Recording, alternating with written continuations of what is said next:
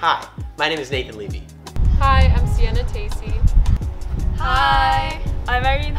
and I'm Heeseo. Hi, my name is Jazmin Rodrigo.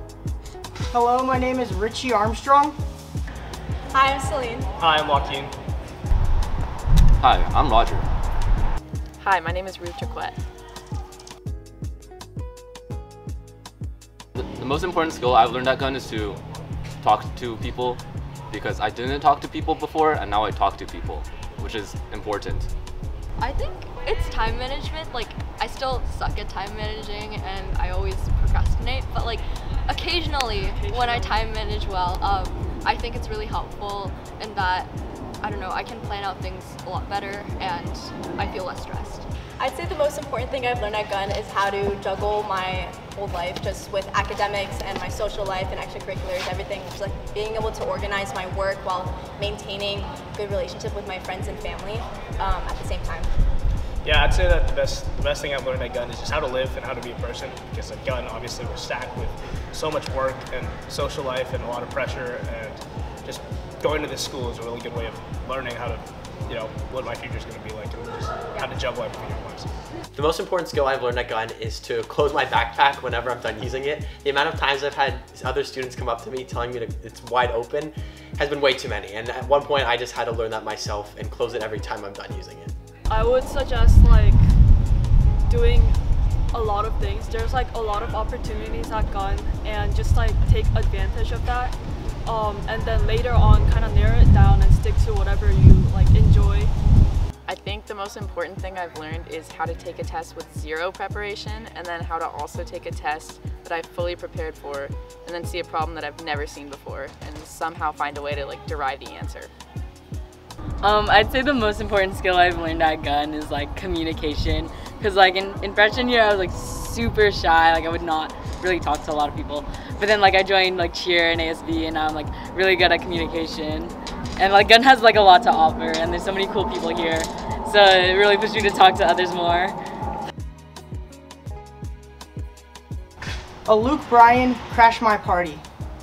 She by Tyler the Creator featuring Frank Ocean, both parts, duet, but just me. I'd say my go-to karaoke song is Banana Pancakes by Jack Johnson. I know the lyrics to like the entire song. My go-to karaoke song is definitely Someone Like You by Adele. I'll kill for Adele. Amazing voice, amazing singer, amazing songs, so I'll sing those anytime. Can you sing some for us? Someone like you, I wish nothing but the best for you. That's a good one. That's a good song. Dangerously by Charlie Puth, and it's because there was a K-pop survival show where someone sang that song really well, and I kind of gaslit myself into thinking I could sing it like that too, so I want to try it. He's Sandy from Grease because it goes so hard. Can you sing some for us? No. I'd say, for me personally, it has to be You Belong With Me by Taylor Swift. Taylor's version. Taylor's version. Yeah. Yeah. Can we hear you sing it?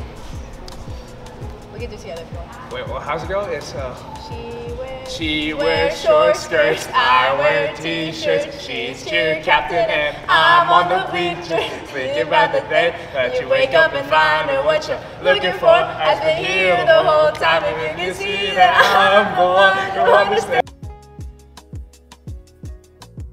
My student council rally playlist. If you hear anything other than like the same normal songs you would regularly hear, like J. Cole, Drake, A$AP Rocky, Migos, that's me, and I'm proud of that. Everyone uses it now.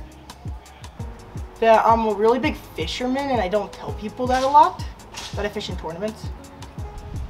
Something I'm really proud of is my cheer teammates, because I was able to help them learn the cheers and get them down really solid. And if you pull up to the homecoming game this Friday, then you'll be able to see the whole team cheering, and I feel like I'm very proud of them because I was able to help them with that. I got really good at pencil spinning over my 4 years at Gunn, but my teachers all hate it because I keep on pencil spinning during tests and it bothers everyone around me. I still sleep with my pink Lotso teddy bear from Toy Story 3, and I take him everywhere I go. I got him when the movie came out, so like 13 years ago, and I've stuck with him since. Everybody always asks me how I dye my hair and how long it takes and everything, but the truth is I was just born this way, and it's all natural, so. Wait, bro, to be honest, do you really read the English books? I do. You do? Okay. So... I really hate my role in that symphony orchestra video, and you should not watch it. The most embarrassing secret I can think of is from junior year. I had Mr. Hernandez, and I turned in my essay a month late, and I didn't tell him, I didn't update him at all, and I was just kind of avoiding him, and I still got an A, so. That's all that matters, right? That's all that matters. Sophomore year in air bands, when I got to run a money gun across the whole student body outside on the football field, I was like screaming and I was jumping around, and the excitement I felt during that moment was unmatched by anything else at Gunn. I could hear all my friends screaming, and it was just such a great time for me. My favorite memory at Gunn would have to be playing games during lunch like spike ball and football with my friends, because it's really fun and we have a lot of fun. My most memorable moment at Gunn was doing High School Musical in my junior year, because I've always wanted to do theater at high school, but I just didn't have the time.